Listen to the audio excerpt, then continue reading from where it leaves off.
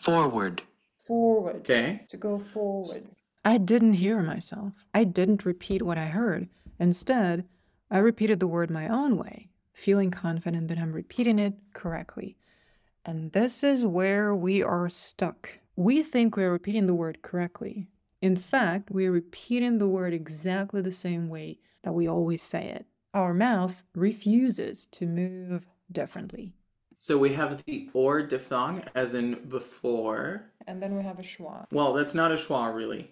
That's an R. When you have the schwa and the little thingy, that's an R. The symbol, it's a syllabic R.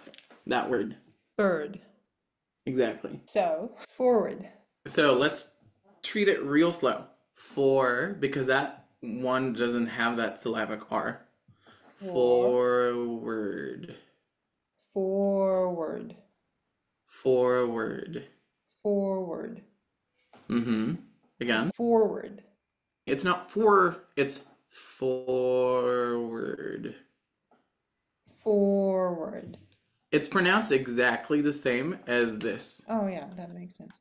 So, forward. Forward.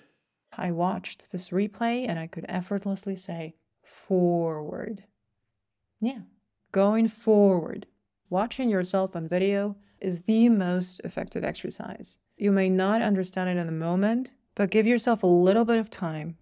Come back to the replay, and you will be amazed at how much faster you can comprehend the things you used to struggle with. When you watch yourself on video, you get a chance to experience yourself as if you were a different person, and you can give yourself more objective feedback. When you truly see yourself, it becomes a lot easier to fix the unwanted patterns.